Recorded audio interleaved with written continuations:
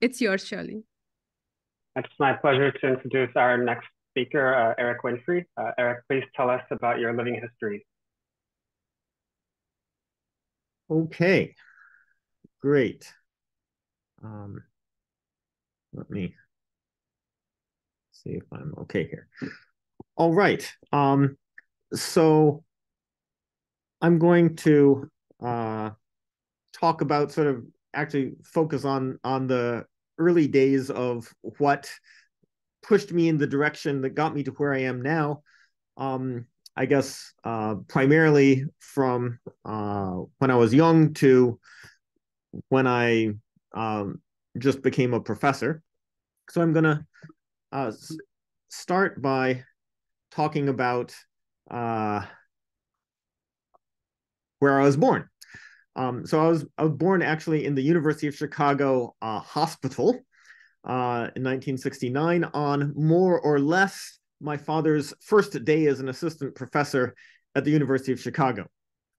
And since many of the paths people take are crooked, I'll mention his, which is that as a PhD student at Princeton, he had a falling out with his thesis advisor who refused to give him a PhD. And nonetheless, Jack Cowan, who is the chair of theoretical biology at the University of Chicago, hired him anyways. And so this is sort of the first example of how important it can be to give young people a chance, even when their career perhaps is not by all signs stellar. They can become stellar later. The other thing that I'll mention is that my dad was at the University of Chicago only for a few years before taking the family to a out of the big dangerous city to a much nicer place, the cornfields of Indiana. So he moved to Purdue University, actually, and I grew up around there, wandering around in the cornfields and cow pastures. And that was a really important part of me really appreciating what the world has to offer in the sense of nature. I eventually got back to the University of Chicago, but again, not through the most direct path. I had a bit of a, I guess, rebellious youth in high school, and my grades were awful, and I didn't get into any of the universities I applied to. And so when it was time to go to college and I got rejected, it was my math teacher in high school, John Benson, and who happened to know the chair of the math department at the University of Chicago, who sort of helped me get admitted not as a proper student, but as a so-called student at large who could take classes. And this was a wonderful thing for me because I didn't have to take any of the requirements. I was just a student taking whatever classes you want. I wasn't in a degree program. And so I got to take philosophy and biology and geobiology and robotics, whatever it is I wanted, which was very stimulating and exciting rather than just sort of doing what was required of me. So I think that was actually a fortunate accident in my case. Most of my time I spent, again, not actually spending too much time on the classes. I got awful grades again. Instead, I had my own individual projects. I had programming projects, math projects. I read papers on the side. And I think those kinds of side projects were much more influential to me than any of the coursework or sort of top-down mentoring that was available. And so I'm going to say a few words about, I think, the two most influential things in making me who I am, which is reading an awful lot of books, really mostly in high school and college and graduate school, and having people to talk to and engage in meaningful discussions. so some of the earliest books that influenced me were things like Ernst Haeckel's really beautiful sketches of what biology does, and Dawkins' book on the selfish gene, introducing me to sort of evolution and the idea of, you know, the processes that make biology so beautiful, which got me to asking questions like, you know, if evolution can create all these things by these kinds of simple processes, was Greek mythology really so crazy, or could such things exist also? And that sort of led to thinking about bioengineering in some forms. Also, at the time, I was learning about computers. I was learning programming languages, assembly language, these simple ways of describing how information can be used to do things. And so when you think about evolution and the information encoded in DNA and the information encoded in computers, I started to develop this sort of perspective that really they were talking about the same fundamental thing, how information sort of organizes machinery and controls machinery. And of course, this isn't a new idea. Schrodinger and others have sort of emphasized this point. I think it's quite well accepted by some, but it's not clear always in what form. How do you think about biological information? How do you think about biological algorithms? It's not as cut and dry as computer algorithms and computer programming.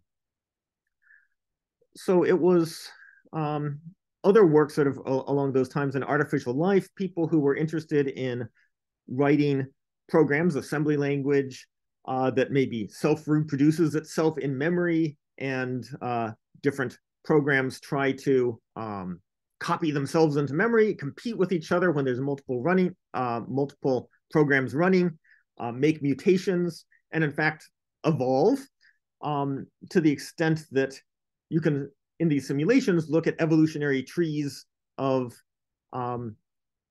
algorithms that are changing and running in these simulated worlds. So these were, to me, very indirect but compelling comparisons between computing machinery and biological machinery. I think I'll not go over all the books, but the sort of fundamental theme here was that over and over again, computation was sort of the reason why things were as they were, as my sort of high school and college mind could comprehend them.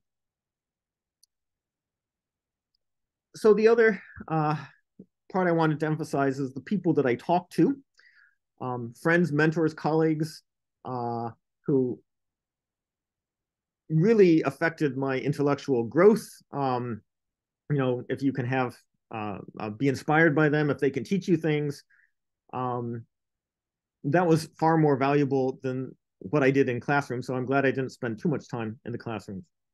One in particular that really influenced my development was Matt Cook, a high school friend who, when we were both in college, we exchanged many long emails discussing neural networks and how minds might work and how computation might work. And explaining things to him and having him explain things to me was really how I learned how to write, more so than any kind of academic aspect.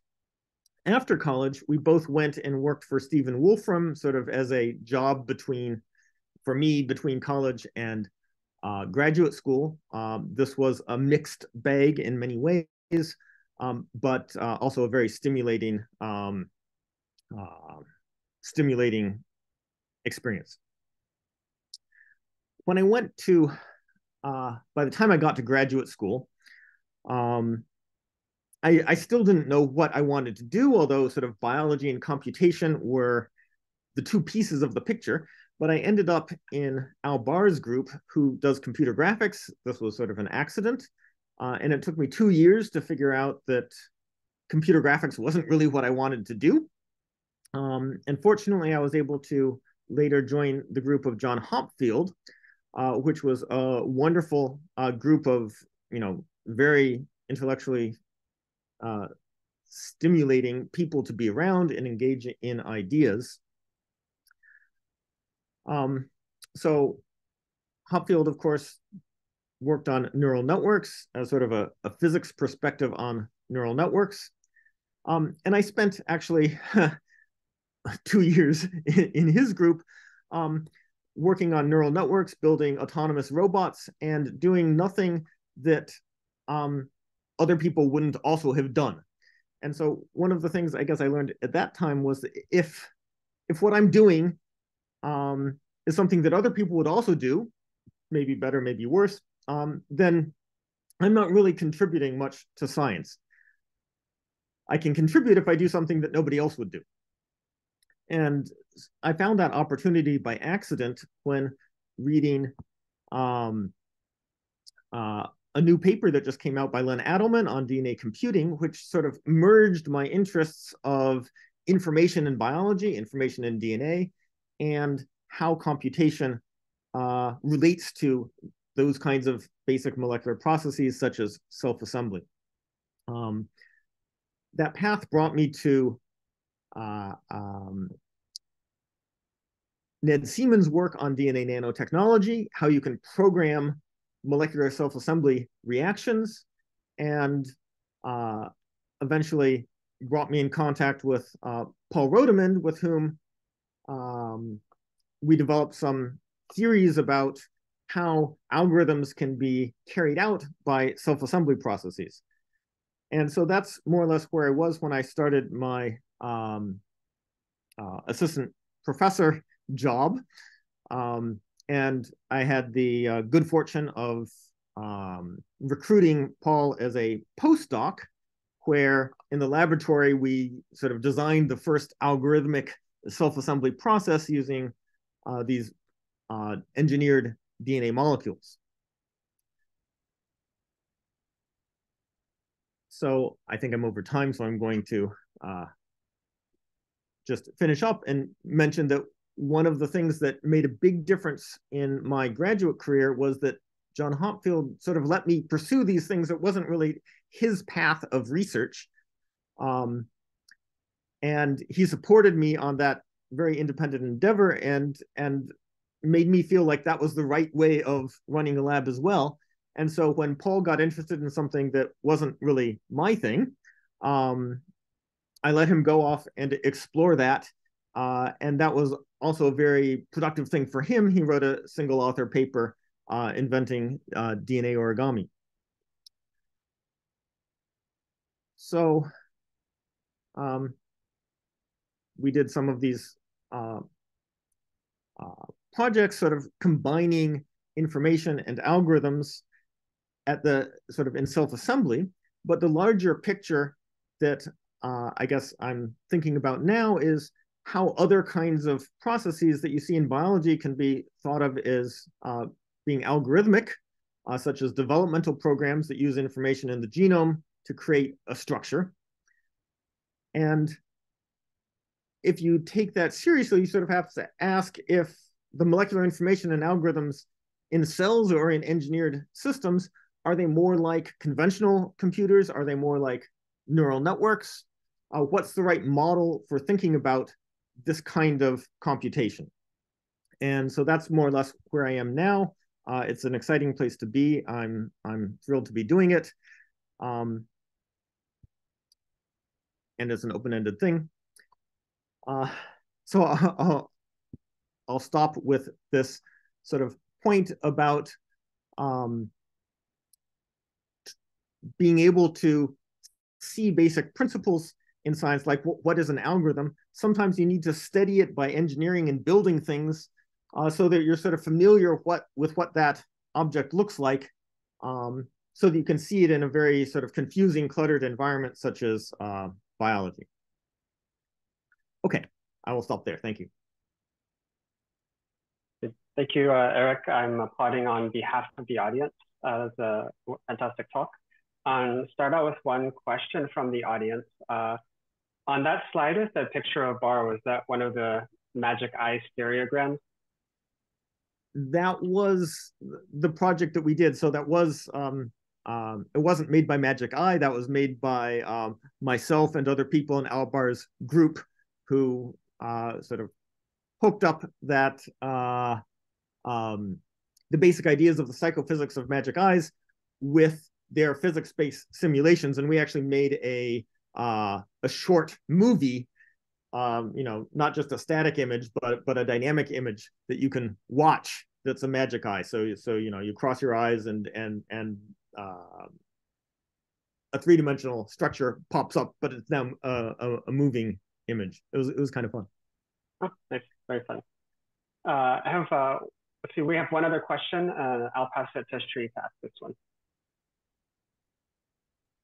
Oh, thank you, Charlie. Thank you so much, Erik, for such a fantastic talk. I can only ask one question, so I'll go with this one, which is that you highlighted in so many different contexts in your formative years, having the space to let your imagination run wild, daydream, not do any directed motion, and then have bursts of not just exploratory, but purposeful motion.